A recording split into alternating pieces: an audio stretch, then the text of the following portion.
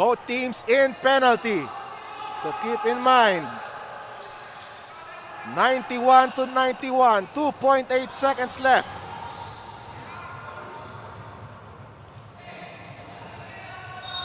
Fajardo, the inbounder. They go inside. Alley-oop to Reyes for two! 1.8 seconds left. Tamayo throws it up. Oh, it goes in! It goes in! It goes in! Oh my God! What a shot by Mark Tamayo, but let's see if that will count. Oh my goodness! Mark Tamayo hits that three-point shot, but let's see if that will count. This is a crucial review, and let's watch this.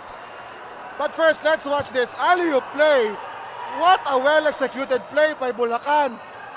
But on the ensuing play, Mark Tamayo hitting a desperate three-point shot from half court. It goes in. Let's see if it will count. Let's see. Oh my goodness. What a shot by Mark Tamayo.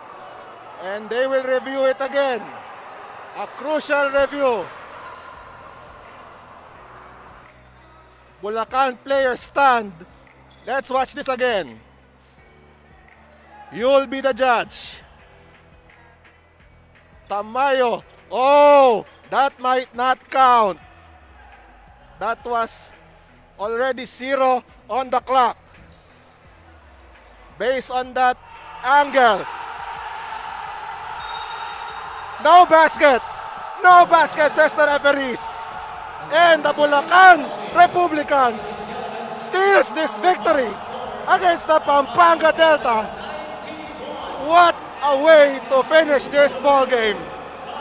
We've never seen anything like this. The Bulacan Republicans stunning the Pampanga Delta on their home court. Oh boy, what a game. What an epic conclusion to this ball game.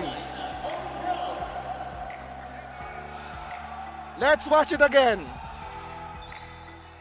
Clock winding down. Mark Tamayo throws up this prayer and look at the clock. 0.0. Nasa kamay pa rin ni Mark Tamayo ang bola. Unbelievable finish to this ball game. And Bulacan escaping with this victory.